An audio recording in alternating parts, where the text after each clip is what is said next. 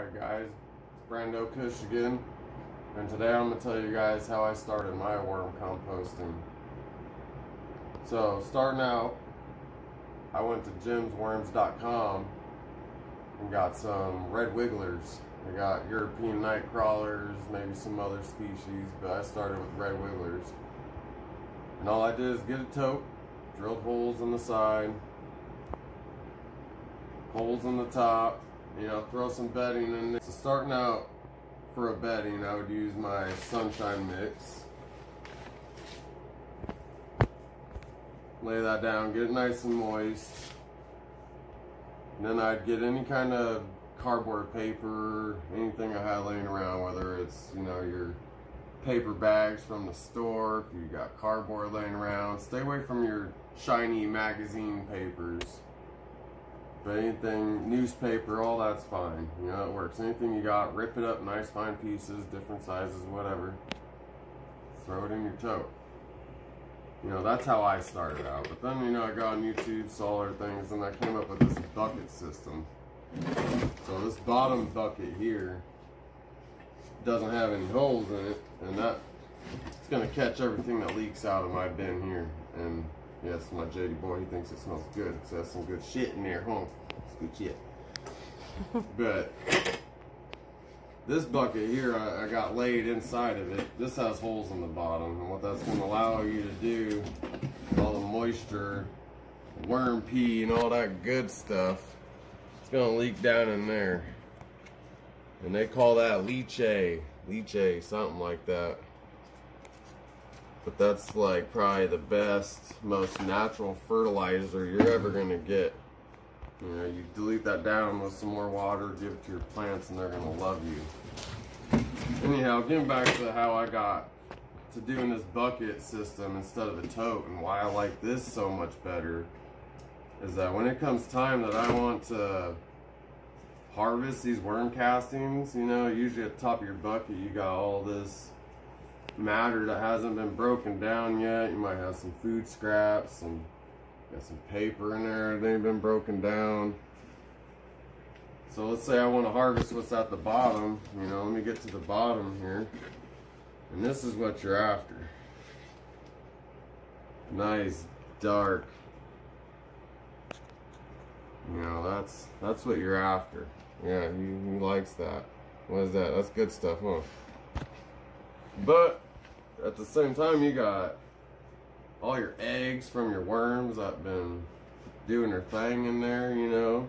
You can't just, if you go in there and take them out, all those eggs in there, they can end up in your pot or whatever you're putting it in, which is okay. You know, I do that sometimes. I just dig to the bottom, I take a handful out and use it if I need it.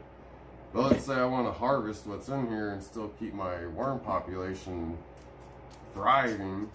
All I'm going to do is take another bucket, right? Drill some holes in that one. And I'll take out this top layer of all the undecomposed stuff that hasn't broken down yet. And I'm going to throw that in a new bucket. And I'm going to throw some new bedding in there. You can use hay. You can use grass clippings, leaves, whatever you got. You know, you don't got to go out and buy this. You don't got to go out and buy stuff to do this. You know, get your worms. But other than that, you can just use whatever you got laying around your house, and you can do this. You know, very cheap. You know, I didn't even pay for these buckets. Found them. So, you know, back to, you know, let's say I want to now get to the point where I want to be able to use these castings and keep my worms thriving. I'll just take a new bucket, take all that undecomposed stuff, like I was saying, throw it in your new bucket, new bedding, and then throw some new food scraps in there. And food scraps, you know, it could be whatever, you know. There's some things you want to stay away from, but you know, your banana peels, your coffee grounds, your orange peels. I stay a little light on the citrusy stuff. I throw it in there on the orange peels, but not too much. But your banana peels, when my kids decide not to eat the rest of their apple or whatever, I throw it in there, you know. And your worms are gonna love it. So once you got that new bucket set up, I'm just gonna set it right dead on top of this bucket, you know. And it's gonna have, that new bucket's gonna have holes in it, like this bucket. And what that's gonna allow that to do So when I set this bucket down, say this is the new bucket with new bedding and new food on top of the old bucket, those worms are now gonna go up. Red wigglers, they like to stay in the top soil, or the top layers of the soil, you know, in a natural sense. You know, they don't want to be down laying in their poop. They're going to come up to where the new food is and thrive and mate and make more worms. So when I'm transitioning to a new bucket, you know, I'll give it, you know, once I got new food in there, I'll give it, you know, maybe a month. You know, maybe that's going too far. You probably don't have to.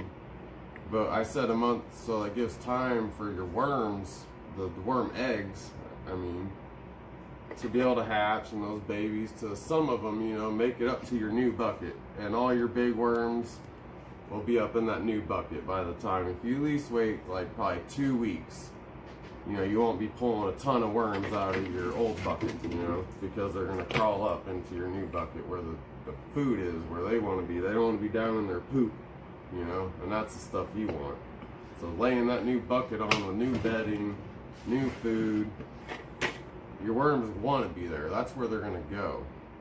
And then what that does is leave you with just all your fresh worm castings down at the bottom. You know, let's say this was a bucket full of the old castings that I left to allow my worms to get to the new bucket on top.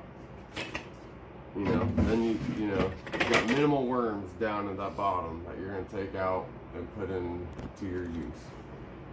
Some people dry their castings out, you know, which would kill your worms. So they, you know, then you might wait a month before you go and harvest so all those eggs can hatch and get into that new bucket, you know, keep your population thriving. But for me, you know, I'll go down there and grab a scoop. I don't care if I put a couple worms in my plants because of the way I decide to feed my plants. I use organic amendments inside of a peat moss mix, you know. A peat moss or cocoa doesn't hold on to much nutrients, so you got to kind of add that.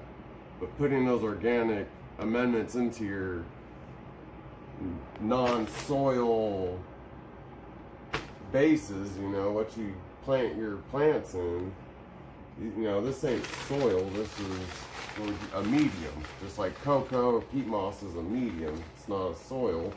It doesn't hold on to nutrients the same as soil does. So when I put my organic amendments, I'll grab one just to show you. BioLive, like this is one of my go-tos, and that's my beautiful boy right there, JD. But BioLive, this is one of my, you know, I use this for everything, all my gardening. But this isn't going to do nothing for your plant if it's not, you know, this needs to be broken down. I'm giving this to my worms to eat, you know, so when they break this down, the microorganisms turn that into your nitrogen, your phosphorus, potassium, calcium, those things that your plants can actually take up. When you just put this into an inert medium like peat moss or cocoa, it's not gonna, your plants can't just take this up, you know. And what's in this, you know, I'll go over what's, you know, what's in some of these, and they're all different. You know, this is my go-to, down to earth. You know, they don't pay me, they don't give me this, I buy all this. This is what I use, you know. Take that for what you want, but this is what I like. You know, this in particular, BioLive, what's in it is fish bone meal, fish meal, alfalfa meal, crab meal, shrimp meal, lagbonite, if I said that right, and kelp meal, you know. But those things need to be eaten up, basically, and essentially pooped out by that microorganism life for your plants to take it up. And that's what these worms are doing for you, and that's what makes worm casting so superior over any kind of bottled like nutrients and any of that you can buy. And this is going to do it for you with the help of your worms, you know. And that right there, you know, that's I start my seeds with that. I might do a little bit of cocoa and I just put a little bit of worm castings in there. I start my seeds that way, or you could just start them right in straight worm castings. You top dress your potted plants with them. It doesn't burn your plants, you know. I have never burned my plants from putting too much worm castings in them. That's the amazing part of it, and the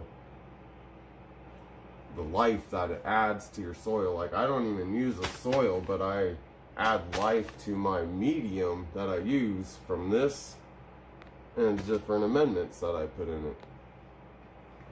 And that's where I learned my journey on organics. You guys help me out, you know, hitting that like button so more people can see my content out there. And brought to you by Alaskan. Just kidding, but I drink it. Brando Kush, guys, signing out.